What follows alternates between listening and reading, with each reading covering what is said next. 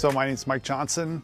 I'm the manager here at the American Cancer Society Discovery Shop in Amelia. In the Cincinnati area, we've been here for over 20 years. The concept started out in California over 30 years ago. A lady who was interested in giving back to the American Cancer Society, and they started a resale shop. It's grown to 64 stores now around the country. There's 7 stores in the Ohio and Michigan area. We take donations from folks.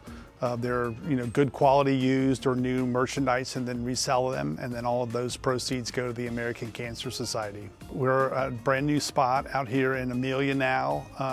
It's quite a bit larger than our previous location in Cherry Grove Plaza, so there's more opportunity to put more items out. Been a really good change for us. We've been here just a very short time. The area out here doesn't have something like us. They don't have a lot of resale shops. The response has been good. Everybody likes to save money. The funds we raise go to programs, advocacy, research, development. There's all kinds of things that are happening. There's 18 million people that get diagnosed with cancer every year, so the need for research and things is great. Last year we raised a little over $300,000.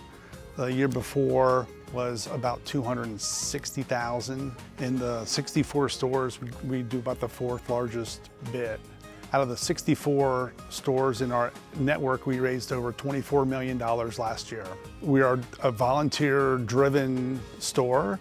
I am the only full-time employee. Everybody else that's here comes and works a 3 or 4 hour shift. We have a community relationship with that too, so we're not just coming in, doing our event on a Saturday morning from 7 to 10 and then we're out, right? We're here every day, but we need volunteers to help us to do our mission. Once a week, some come every other week.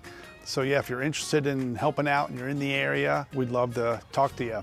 So you can give us a call at 513-891-8343, ask for Mike Johnson, or you can reach me via email at mike.johnson@cancer.org. Just almost daily you get somebody that comes in and like my mother just passed or my husband just passed and I'm doing this, to help just in memory of them.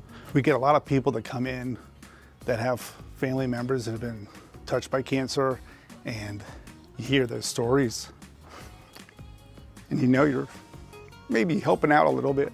So it's good.